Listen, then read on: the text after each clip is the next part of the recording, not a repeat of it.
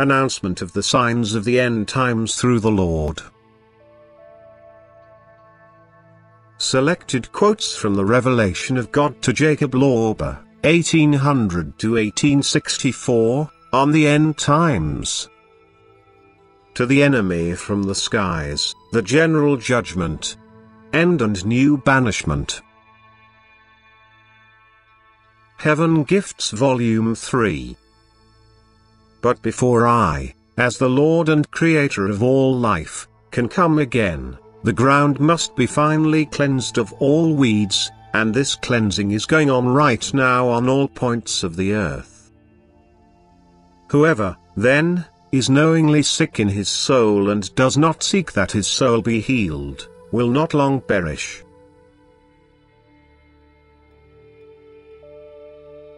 But the time of purification will last 4 weeks at the shortest, for there will now be hours in which more will be done will happen than in a century. A longer term is set at 4 months, for there will now be days, one of which will mean more than in former times a full century.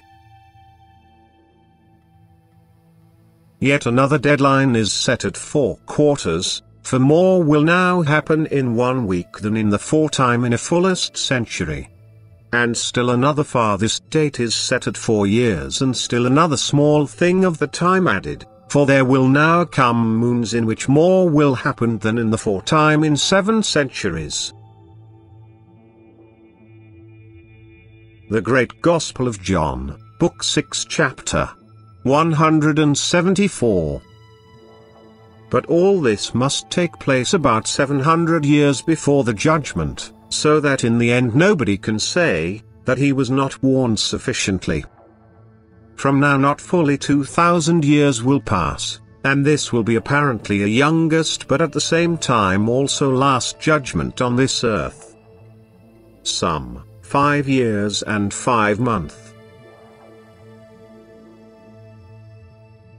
The Great Gospel of John, Book 5, Chapter 108. 200 years before the end announcement of the truth by awakened. The enemy from the skies.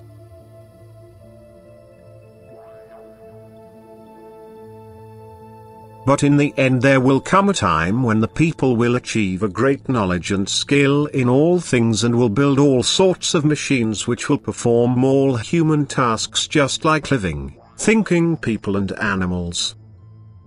But through this many people will become unemployed, and the stomachs of the poor, jobless people will go hungry. Then the misery of man will increase to an unbelievably high level.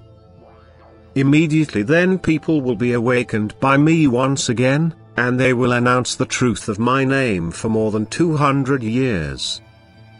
Things will be well for those who then turn towards it, although their number will be only a small one. However, once the number of the pure and good will have dwindled as in the time of Noah, the earth will again be visited with a universal judgment in which neither people nor animals or plants will be spared. No longer will their lethal, the fire-spitting weapons be of any use to the proud people, nor their fortifications and metal roads on which they will move along with the speed of an arrow. For there will come an enemy from the air and destroy all those who have always done evil. This will truly be a time of shopkeepers and money changers. What I did only recently in the temple at Jerusalem to the money changers and pigeon sellers, I shall do on a large scale all over the earth and destroy all the selling and money changing stalls through the enemy whom I shall send to the earth from the vast expanses of the air like a flash of lightning and with a great thunderous noise. Truly, against that one all the armies of the earth will fight in vain. However, the great, invincible enemy will not harm my few friends but will spare them for a new plant nursery which will produce new and better people. Do understand this well. But do by no means think that I want it thus and that therefore all this is predestined. Nothing could be further from me and from you. Yet it will be as it was before the time of Noah. the people will keep putting their worldly knowledge and acquired skills to increasingly evil use and, of their own free will, bring upon themselves and, finally, upon the whole earth, all kinds of judgment out of the depths of my creation. But then I will say along with you, my noble Romans, volenti non fit ineria, the willing is not wronged. Yes, the people shall indeed have everything in metes and bounds, build their earthly lives in comfort and shall spare their hands from hard work, in order to gain all the more time for the development and ennoblement of their hearts and souls, and shall all immediately be full of joy in my name throughout all their lives. But among them there shall be no suffering or grieving people, except a wilful sinner against every well-established order in my name. But if along with the naturally increasing skill of the people their selfishness, greed and power grab also increase and thus the darkening of the human minds, then naturally bad consequences can also not be avoided. For if you quickly put one foot after the other again and again, the result of this fast procedure cannot be avoided. But whoever hesitates with his foot cannot complain if even a snail overtakes him. Falling from a great height obviously brings death to the body, but if someone knows this from experience and jumps nonetheless from a great height into the depths, what is that called? Behold, that is blind wantonness, and the terrible consequence of this is not my will, but instead the unchanging law of my eternal order, which cannot be lifted either in a particular place or even less in general. Or do you think that I should therefore take the destructive heat from the fire so that an idiot who throws himself into the fire should suffer no harm? Or should I take away from the water what makes it water and that a person can drown in it either through lack of care or by being pushed by someone or by own intent?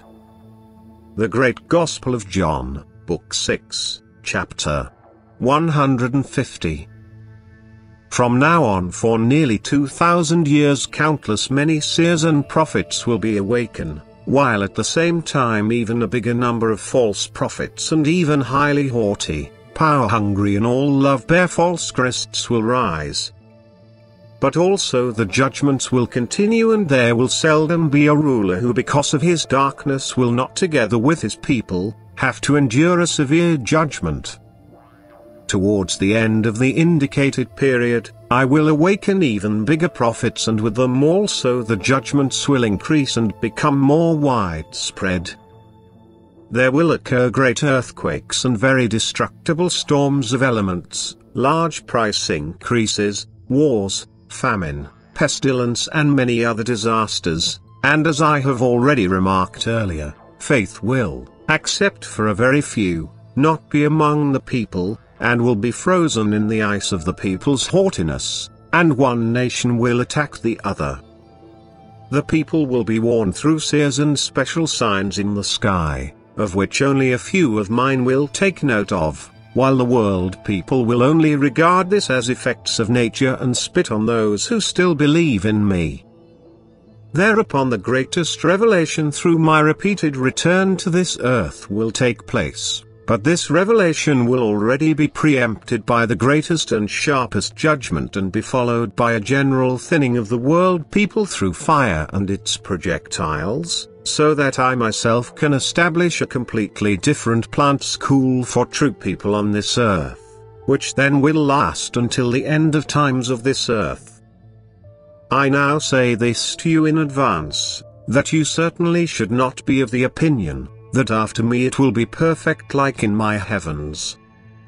Yes, very few will be equal to my angels, but many even a lot worse than are the people during these our times.